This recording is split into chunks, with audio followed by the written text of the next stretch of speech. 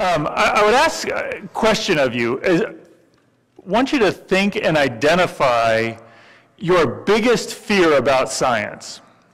And I want to tell you one of mine. This happened about 10 years ago, and I'll give you a little bit of context through my story here tonight of why it was a big issue. Is what I had found is that as I was listening to the publications come out, listening to the press releases about the latest scientific discoveries, I found that I was just always uneasy. There was just this sense of fear or dread about it. And I finally had a chance to think about it and understand it. And what I finally realized is that I was actually afraid or fearful that maybe this was the discovery that showed that the Bible wasn't true. Now, what I want to share to you today is my story of how I came to be a growing, practicing Christian and a growing, strong, accomplished scientist as well, and how those two really do work together. Because this is what I have found, and a truth that has impacted me deeply, is that if God is the creator of the world, and if God is the inspiration for Scripture, then we properly understand His creation and His Scriptures, they're going to agree. And anything we can do to better understand those is going to help us know Him better and worship Him more properly. Let me say that again. Anything we can do that helps us understand His Scriptures better and understand His creation better, His two revelations, will help us to know Him better and to worship Him properly. Now, what I'm going to do over the next hour, 45 minutes or so, is to give you a little bit of my story. There's just certain things you need to know about me for anything else that I'm going to say afterwards to make any sense. And then I want to kind of address a couple of questions or fears or concerns that I have run into that I've had to wrestle with and come up with good answers to, in order to really see that science is a great ally or a great tool that God has given us to help us understand and know Him better. Now, before I get started on that, I've got to ask a question of you. Has anybody here realized that light blinks and then 3 seconds later that light blinks? And if you watch, that light blinks and then that light blinks 3 seconds later, but that light blinks and then those two lights blink. Did anybody even think to consider that that might be going on? Okay, we got some. Does anybody think, why would somebody possibly pay attention to notice stuff like that? Be honest, I'm not going to be offended, so, okay, all right. Did anybody think, wow, I'm glad somebody's thinking of things like that? All right, okay, that's good. The reason why I bring that up is that from my earliest memories, I have been interested in why do things work the way they do. One of my earliest two memories that I want to share, I'm going to give you about 4 different stories from my life that kind of illustrate how I got from the earliest times I can remember to where I am now a practicing science, and I work for a ministry that seeks to spread the gospel by using science apologetics to show that the God of the Bible is the author of creation. And one of those first 2 stories, and I've heard that you can't really remember anything, or at least the vast majority of people have no clue or cannot remember anything that happened before they were 3 years old. Well, I've got 2 memories from when I was 3 years old that show or that illustrate a point. One is that when I was 3 years old, my dad had just recently graduated with a PhD in physical chemistry from the University of Missouri-Rolla in Missouri. And he had moved up to St. Joseph, Missouri to teach at a school up there, and we'd moved into this duplex. And the duplex had a top floor and a basement. The basement generally had a garage and a little other room in it. And I remember sitting at the top of the stairs watching my dad and a colleague of his do a chemistry demonstration or a science demonstration for a group that my older brother was involved with. And this demonstration, I got to say, I don't remember a whole lot about it, but I've seen it so many times since then that I could give it in my sleep most of the time. And he'd do things like he'd take a rubber ball, a tennis ball, or a racket ball, and he'd dip it in liquid nitrogen and throw it on the wall, and it would shatter. And he would blow things up, and he'd make things turn funny colors and make smells, and take a banana and pound nails in with it. Just stuff like that. Like I said, I have seen these demonstrations and have performed many of these demonstrations with myself over the years. And it just reminds me that just from one of the earliest possible times that I can remember, I have been interested in how do things work. The finding out why the lights blink the way they do is just a continuation of what I have been doing from the earliest times I can remember. A couple of months after that one of those other early childhood memories was seeing my parents baptized in the 102 River just right outside St. Joseph. When they had moved to this school, my dad and my mom had interacted with a colleague of my dad's and his wife at the school that he taught at, and they had shared the gospel with them, and they had embraced the gospel and realized that Jesus had paid for their sins, and they had become Christians and were actively growing and interested, and part of that was in obedience going out and being baptized. And so we gathered out at the river one night. It was a summer night. Nice Midwest weather in the middle of the summer. It wasn't too hot, wasn't too cold. It was just kind of this nondescript river in a lot of ways. If you grew up in the Midwest, I don't know what the rivers are like up here in Canada. I haven't seen them enough to know. But, just one of these, had a little bit of sandbar, a little bit of rocks and logs and trees growing over. And I remember watching them be baptized. And so, from the earliest moments of my life that I can remember, there's been this interest in science and a very vivid picture of Christianity being very important to how we lived.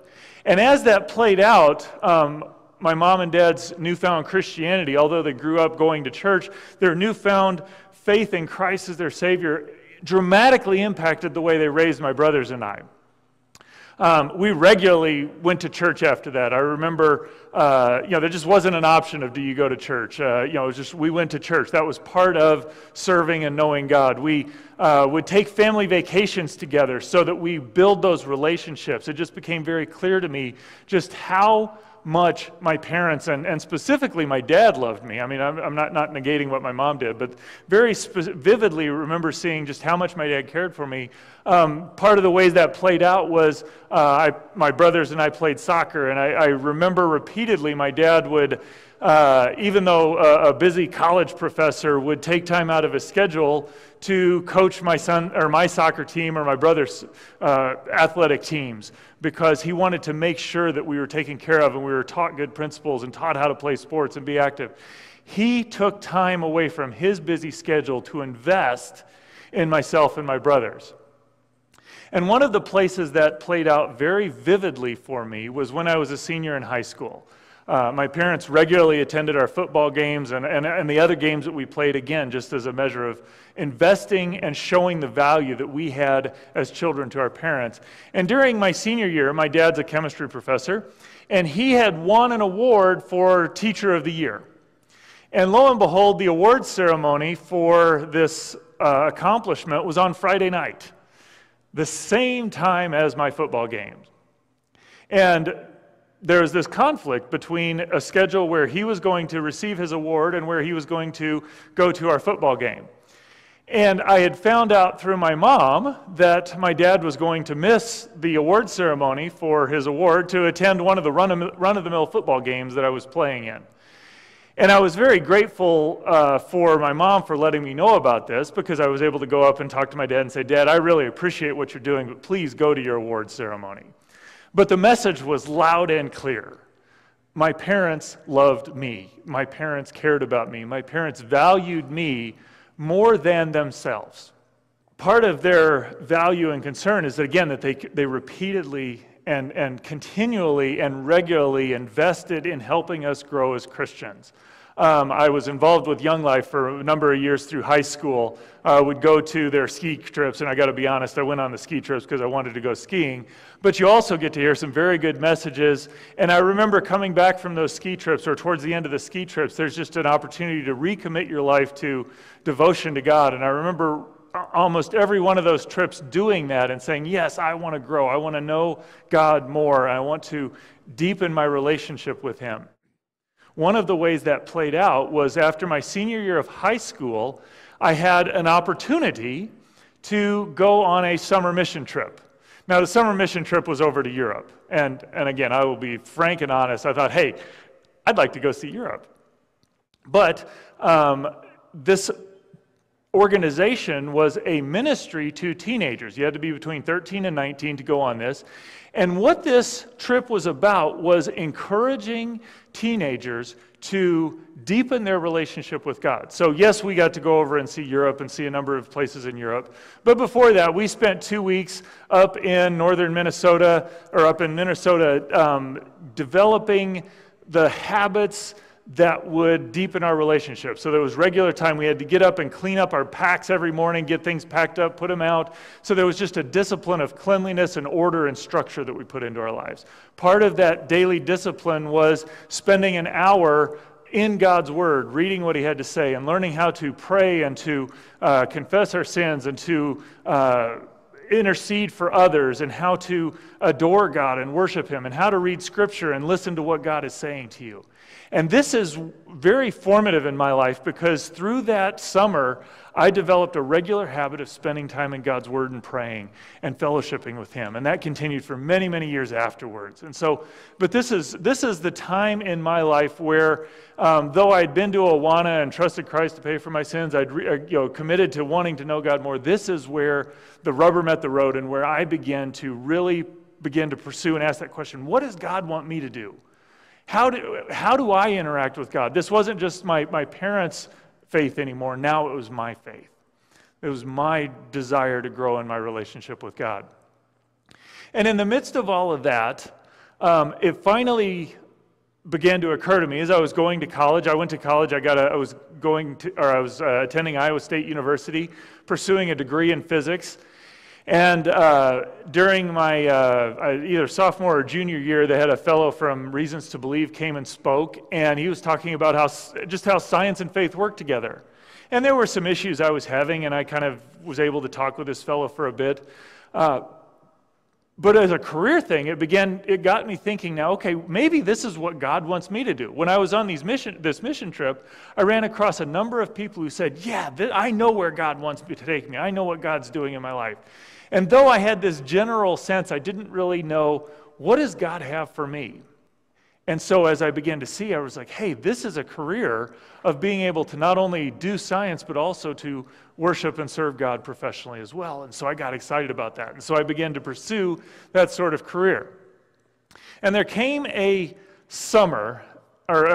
critical point right after my first year of graduate school, where this kind of came to a head, and I was sitting there struggling. I was kind of, in some sense, running away from God, but also saying, all right, I don't know where you want me, God. I was ready to give up going to graduate school, kind of afraid that I might not make it through. Just kind of a little bit of crisis of what's going on here. And so I spent some time praying. I'm saying, I had this exam that I had to pass, and I sat down, and I just remember praying, God, if this is the path you want me on, I would pray that you would help me to pass this exam. But to ensure that I don't get a big head about it and think more about myself, make sure that I am the last person to pass the exam, that I have the lowest score. Now, this exam is given every year, and you have 2 times to pass it, and as a general rule, 50% of the people pass the test. This year, the year that I was taking it, 40 people were taking the test. So on average, 20 people ought to pass the test. And so we took the test. It's this 2-day test. It's about a 4-hour test each day over all sorts of different physics stuff, designed to push you to the place where you don't know things.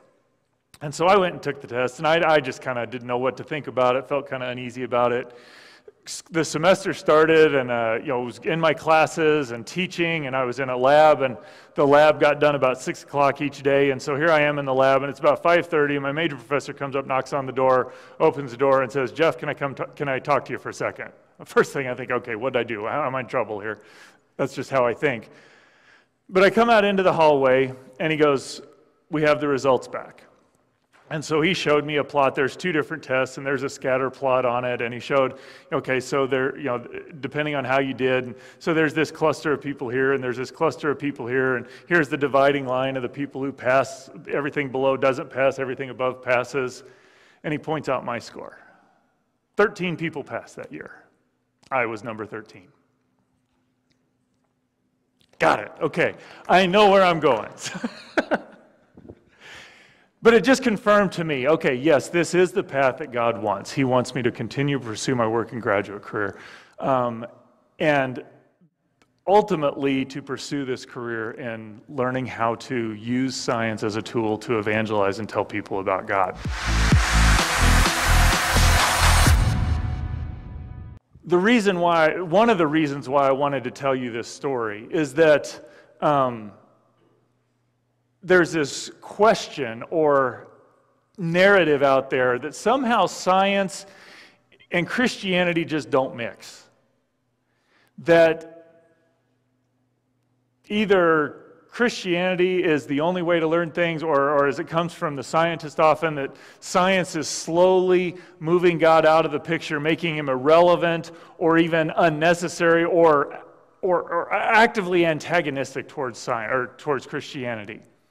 What I have found in my personal life is that if that were true, I do not know how to reconcile how God is calling me to a career in science as I'm growing deeper in Him. As I am pursuing Him and asking Him, what do I do? He's saying, Jeff, I want you to be a scientist.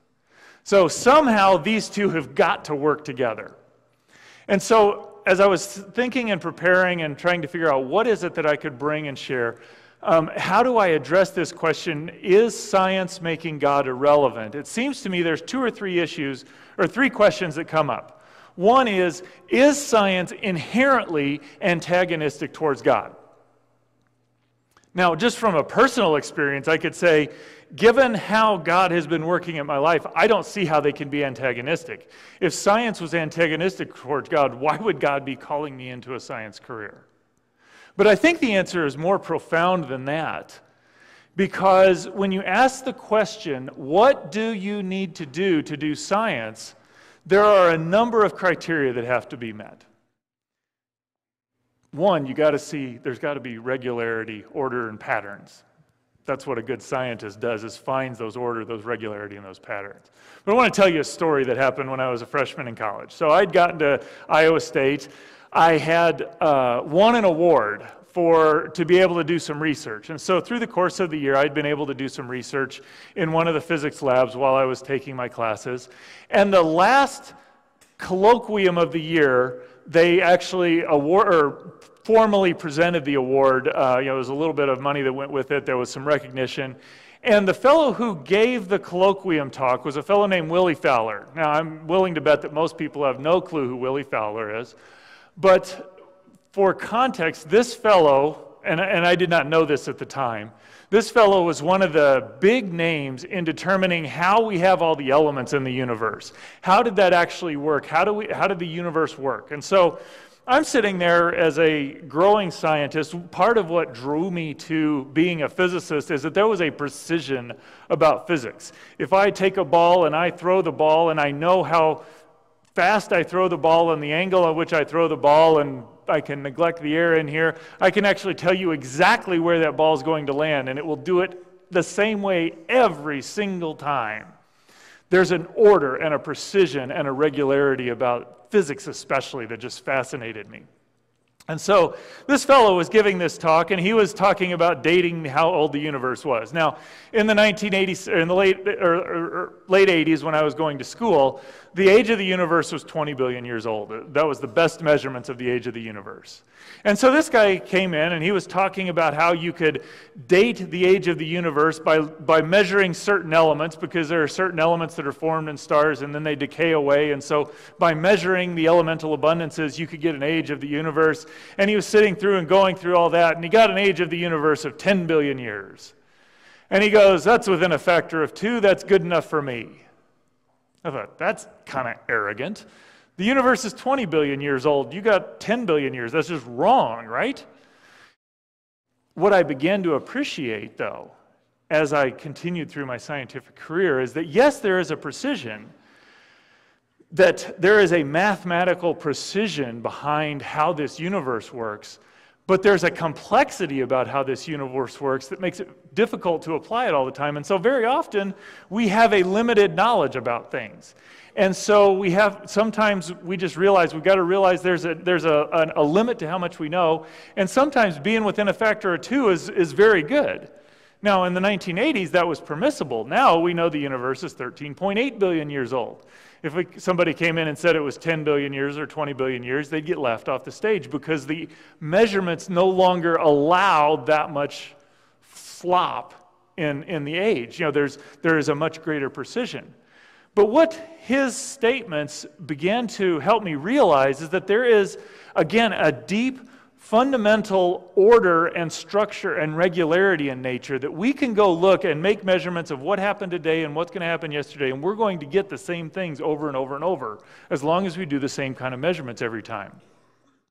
Not only that as humans, our minds work in a way that we can look at the data that we get, draw inferences about what's going on, and those inferences we have reason to trust that are good. And so we can actually build models, or I can build other models and then go off and do other experiments that would help me confirm or deny which of those models would work well. Now, in order to do all of that, there's got to be order in the universe. There's got to be regularity. The universe needs to be good. It can't just be something that we're supposed to avoid or transcend in some way.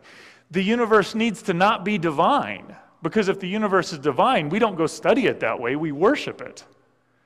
The universe, that not only does it need to be orderly and regular, but it's got to be within our comprehension to be able to do science. It could be that it's order and regular, but it's so far beyond what we could comprehend that we can't do science. And so there's a whole list of criteria, you could maybe delineate about 10 of them, that in order for the scientific enterprise to work, need to be true. Order, regular, consistent, day in and day out.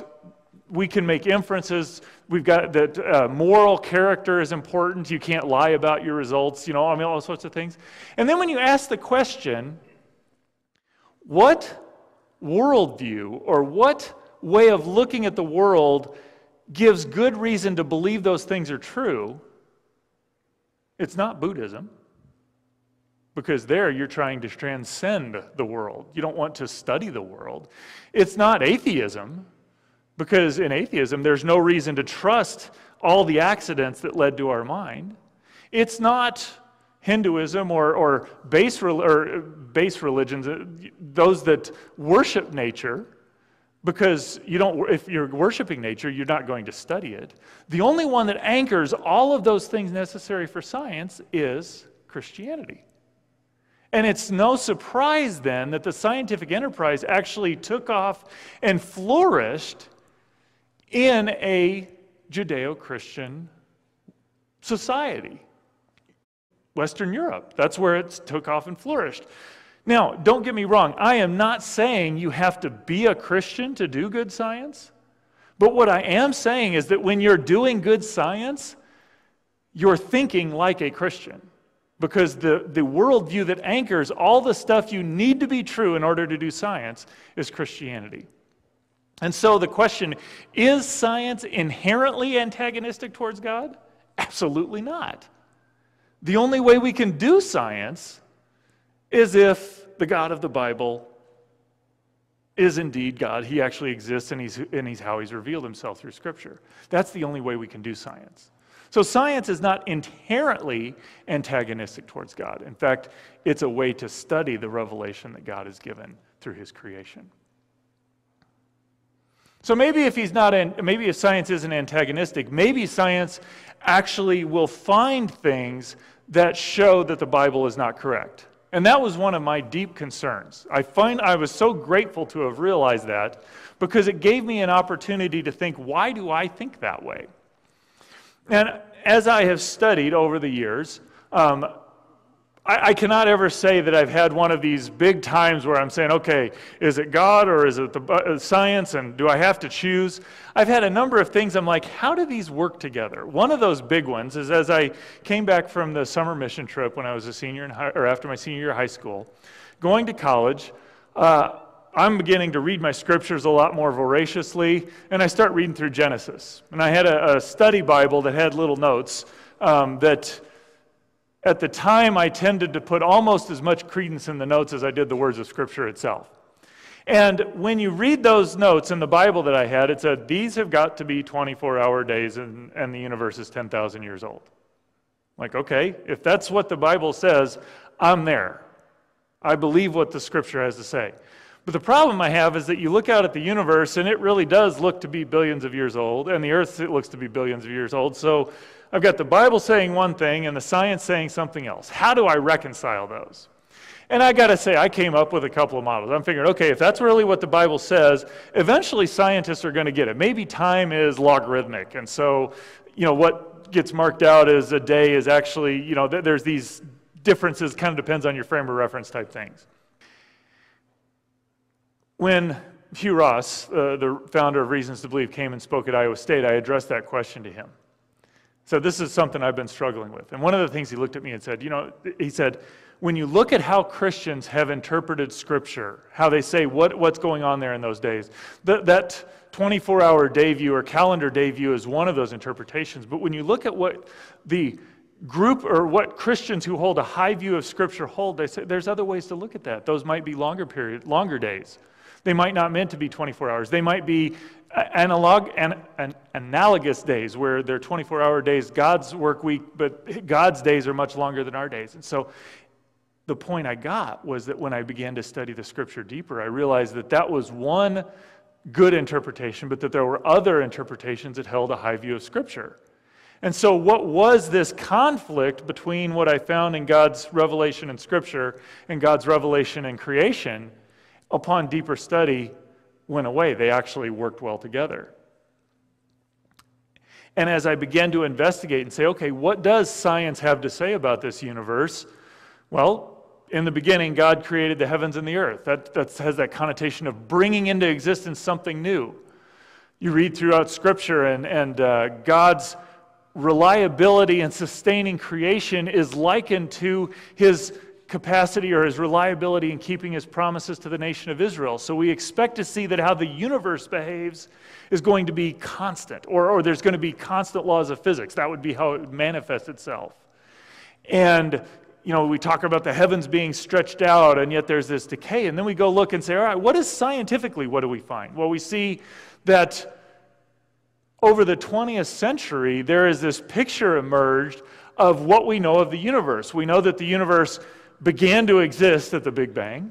We know that the universe is governed by constant laws of physics. We can make very detailed measurements about that. We know that the universe is expanding. We know that the universe is subject to a law of decay. Lo and behold, the way Scripture describes creation and the way science describes creation are painting the same picture.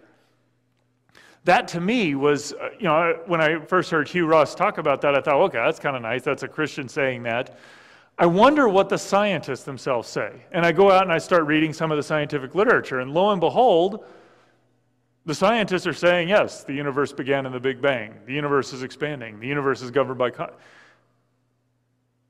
Science indeed was affirming what the Bible talked about the universe. And so that to me encouraged me, said, yes, it began to give me a picture that God has revealed Himself in creation, or in Scripture, God has revealed Himself in creation, and as we properly understand the two, they're going to agree every single time.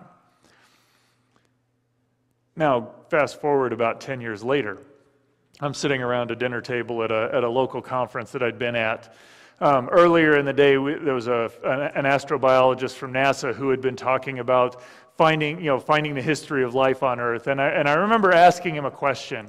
I go, what would it, or how would we ever distinguish scientifically what it would look like, what would be the difference if life had just formed naturalistically as opposed to it being created? How would that differ? And he kind of looked at me and kind of looked askance, and you could tell the question, we just weren't quite connecting there. A couple other people in the audience, talked about, you're just one of those silly creationists, you probably believe all this other.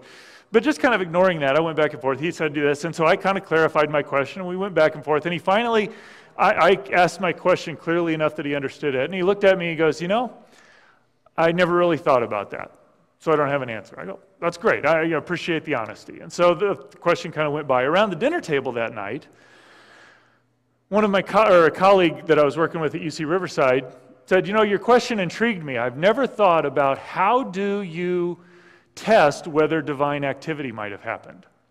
And so we ended up having this conversation about how you would do science if a God was involved, or a supreme deity, or whatever I forget the term we were using for it. And so we were kind of bantering back and forth, and I argued that, well, the universe would probably look designed, and you might have difference of this. And we had that discussion going on for 5-10 minutes, and I said, you got a beginning of the universe, and the universe looks designed, and he looks right at me and he goes, yes, but which universe? And I go, what? He goes, well, yeah, our theories are saying that we're just one universe amongst a whole bunch of them. And so here science is advancing again, seeming to say that my nice little tidy arguments about why God exists and the Bible fits, how do I deal with this multiverse? And I can tell you, at the conversation, I'm like, I didn't do that, but I was sitting there and I didn't have a good answer. And so I started reading and saying, okay, well, maybe I can just ignore the multiverse. Maybe it'll go away.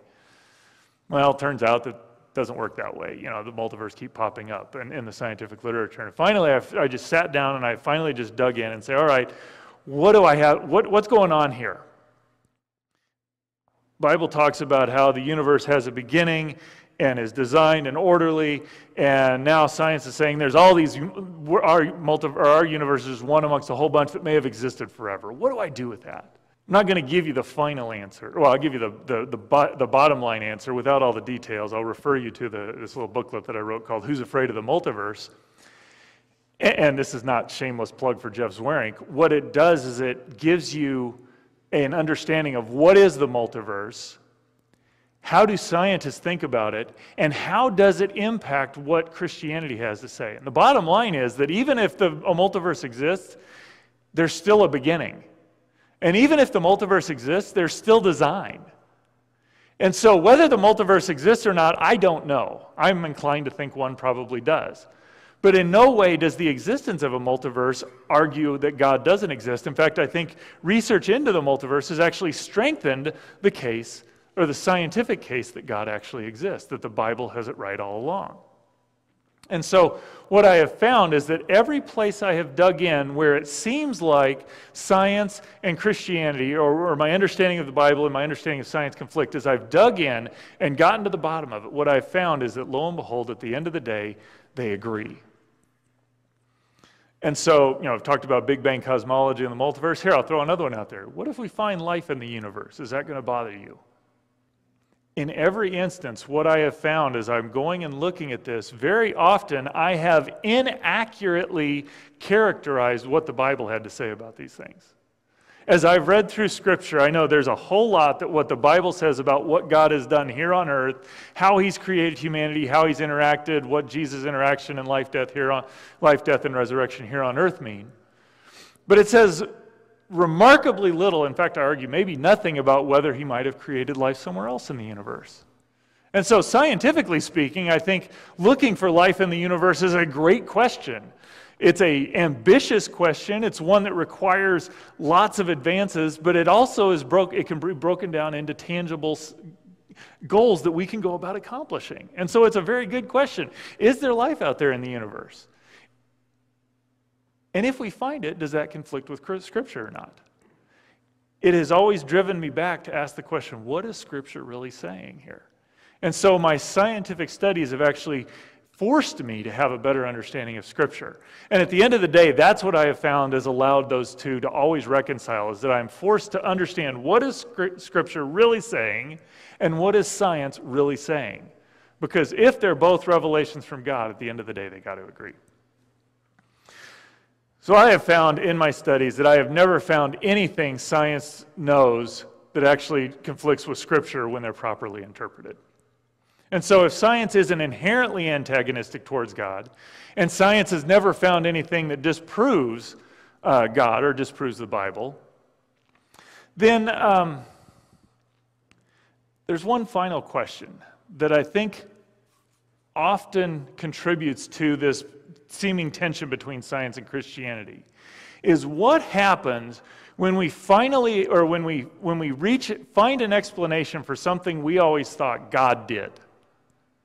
Does finding an explanation remove the need for God? Because I can tell you this, we have a pretty good understanding of how our universe began to exist. We have a pretty good understanding of why all the elements exist, or why we have the distribution of elements that we have in this universe. We have a pretty good understanding of how many planets form, how stars form, how our moon formed. We have an explanation for a lot of those things. Does that remove the need for God? My answer is no. Let me give you an example why. Grew up in Iowa. I'm sure this is probably one of the few crowds I talk to that will get this, is that Iowa gets pretty cold in the winter. And there was a creek, when I walked back and forth to school or to work every day at school, I had to cross this creek. And as it got into the March, it had been a particularly cold winter, and the creek had frozen solid. And it began to melt and began to melt. But as it had froze, it actually froze into the banks. And so as I'm walking home one day, I'm crossing the bridge, and I look out, and there's water. The creek is full of water, and it's just as smooth as can be. I mean, it is glass across this creek. But yet you have all of the texture of the ice. And so you see the bumps and the shapes, you see the different colors and the variations. And see, normally the ice floats on top of the water, but because for this day, for whatever reason, the water was covering the ice. So you saw all the texture of the ice, but you had this smooth glass surface over the top. And I actually walked up, sat there, stood on the edge of the creek, and just stood there and looked at it for about 10 minutes. Because I just found it beautiful. I was just very engaged by this. Now, the reason why I was engaged by that is because I understood why it was so unusual. Normally, when the creek melts, the creek rises and lifts the ice up, and the ice floats on top. But this one, because it had been so cold, the ice had frozen and anchored to the bank, so that even as the water was creeping up, it had not melted the edges enough that the ice floated, and so the water was able to come up above the ice. And so I'm looking at this situation, and my understanding, my explanation of it actually makes it look more, it gives me a greater sense of awe about it.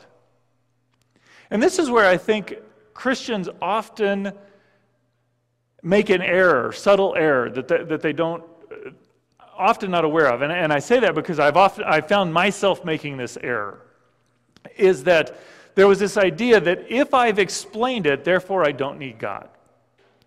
Well, as I look at how does Scripture talk about God?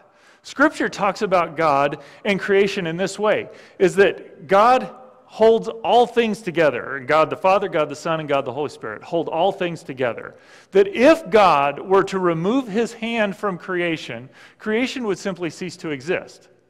As a physicist, I tend to think of God as, okay, sitting back there, all right, let's make a universe. Okay, there's the universe. Oh, these are good laws of physics. Let's put those on there. And the universe just kind of runs. But that's not the God that the Scripture describes. Scripture describes a God who is intimately involved.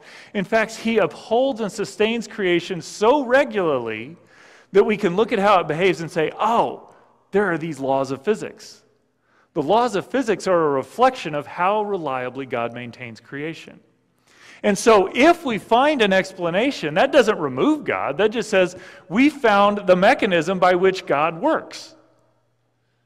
And so let's avoid this temptation to say, we don't understand that's where God's working. No, as we find how God works, that should draw us to a greater worship and appreciation of who He is. And so science is not inherently antagonistic towards God. Now, scientists can be, but science is not. I know numbers of scientists who are antagonistic towards God. But science itself is not antagonistic towards God. Science has not found anything that disproves that God exists or disproves the Bible. It's forced us to go back and re-examine what Scripture says so that we get a deeper understanding. But that's exactly what I would expect to do between God's two revelations. If God's revealed Himself in Scripture and God's revealed Himself in creation, they ought to force us to make sure that we get the right interpretation. And ultimately, just because we find an explanation of something does not remove the need for God. In fact, finding the explanation really just asks the question, why are there these laws? Well, again, that's something that in Christianity, those are well anchored. They aren't another world religion or any other worldview. You just kind of have to take them as givens. So, science is not antagonistic towards God. Science is not disproving anything of God. Science gives us helps us understand how God works. I would actually argue that science is a very powerful tool. One final story, and then we'll wrap up here. About 10 years ago, a little bit more backstory. My brothers and my dad and I had established this annual Zwerig fishing trip, and so we would go on this fishing trip, and it went from let's go out and fish in the local lake to let's go down and get to a bigger lake and rent a bigger boat to let's go fishing out in the Gulf of Mexico. And in this particular instance, this was one of the first forays down to the Gulf of Mexico, and it was a Zwerig thing. All the Zwerig men would do this. And this particular instance, my dad had planned this trip about a month before my third child was born, and my wife had been having pregnancy problems with that one. So he'd planned this trip in a way that I couldn't go. And what had happened as a result of that is I had been left out. Here my dad, the person who was supposed to take care of and look after me the most, had decided to leave me out of a great Zwerig tradition. And I was angry and upset at him. I knew the trip was coming up in about a month, and in that month, didn't have a whole lot of contact with him, but I knew I had to do something. I'm either going to sever my relationship or kind of become just very superficial relationship, or I got to figure out how to do this. And it's getting, 2, 3, 4 weeks past, and it's getting up close to the trip, and I'm sitting here, what do I do about this? And I'm spending time in praying and meditating on what I should do here. And God brought back to my mind, you're upset at your dad. Why are you upset at your dad? What do you know about your dad? This is the same dad who coached all your teams, right? This is the same dad who would take family vacations, right? This is the same dad who regularly took you to church. This is the same dad who was going to miss his award ceremony to go to your football game. This is the same dad, right? And I was confronted with a truth there. I could either choose to believe the truth that my dad loved me and act that way, or I could choose to let my anger, frustration, whatever else it might have been, get in the way, something that was important to me. When I chose to believe the truth that my dad loved me, nothing changed with my dad, but my bitterness, my anger, my conflict started to dissolve and go away.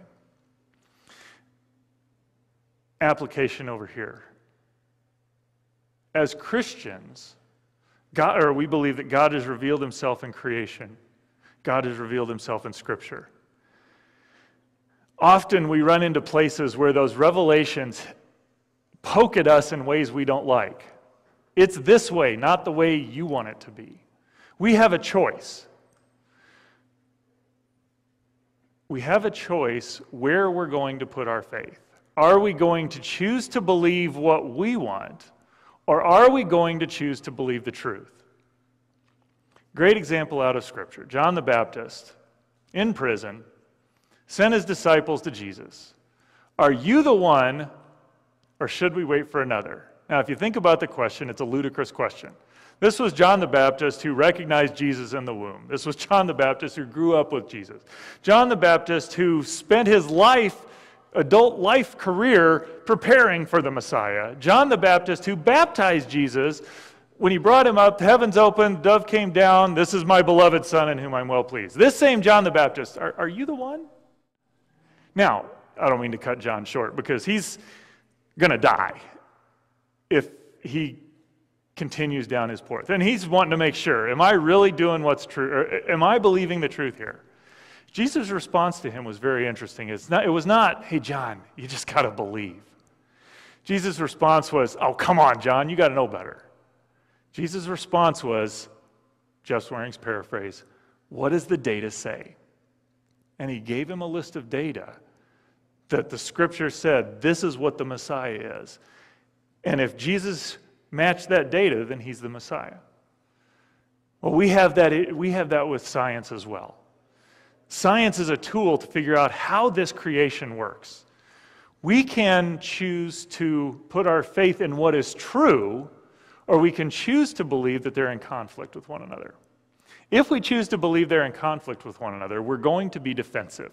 And so that's what I want to leave you with tonight. My challenge to you is to think about whatever that fear was. What fear do you have of science? And then ask the question, what is the truth about this? What does God really say about this? And whatever that is, choose to believe that. Because when we do that, when we choose to believe the truth will set us free. Thank you.